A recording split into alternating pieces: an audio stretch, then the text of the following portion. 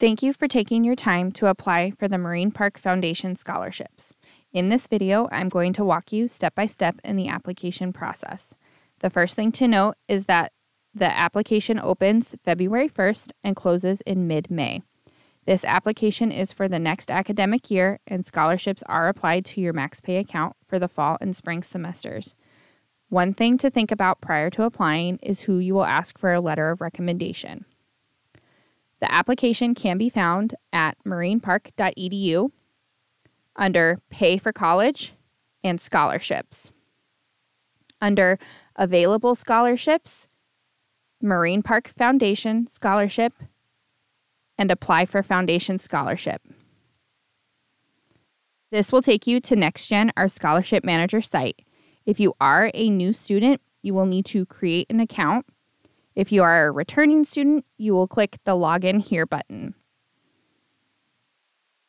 There is a two-step authentication process. If you are having trouble logging in or have an issue with the two-step authentication, you will need to contact NextGen. Once you are logged in, you will come to the My Applications page. This will show you any open applications you may have. It will also show you any applications that you started and did not submit. So for this example, I am going to be using the 2024-25 Marine Park Foundation Scholarship application.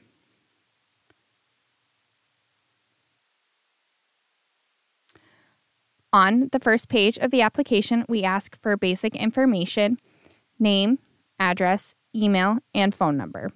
We prefer that you use your Marine Park student email. We also ask for date of birth and gender. There are some scholarships that have age and gender preferences, so please answer these questions. On page 2, we ask for high school or GED, HSED information, and previous college education. Then we ask about your current enrollment at Marine Park. Please select which campus you will attend. There are some scholarships that have a campus preference.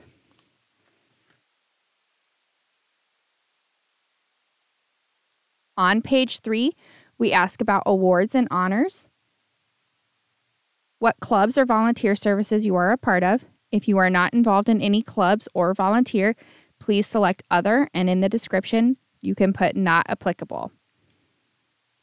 Next, we ask for employment information. This next portion is one of the most important, so please answer all questions and follow the prompts. If you have questions on this section, please refer to your FAFSA or contact me. Then we ask some additional questions that are scholarship specific.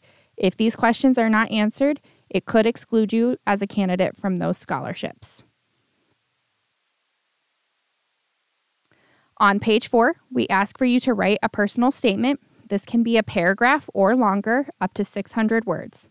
Here, we want you to give us some information about yourself, why you chose the program you did, any academic or career goals you may have.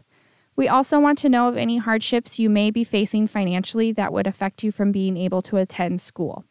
This information helps the award committee members learn more about you as they are reviewing scholarships. Next is the online letters of recommendation. This is very important. The letters must be submitted online. We cannot accept any other form of recommendation, written or by phone. We ask for 2 letters of recommendation. If you want to have more, that is fine. These references could be managers, supervisors, current or former teachers, leadership from any volunteer experience. They should not be friends or family members. Please provide us with that person's name and email. Once your application is submitted, the people listed in this section will receive an email asking them to complete the letter of recommendation. Please make sure you enter their information in correctly. This information must be put in before you submit your application. If you submit your application without this information, the letter request will not be sent. The last page of the application is the certification. Once this is complete, you can submit your application. Scholarship awarding will take place in early June. An email will be sent out to students if they did or did not receive a scholarship. For any questions on the scholarship application or process, please contact Tiffany in the Foundation office.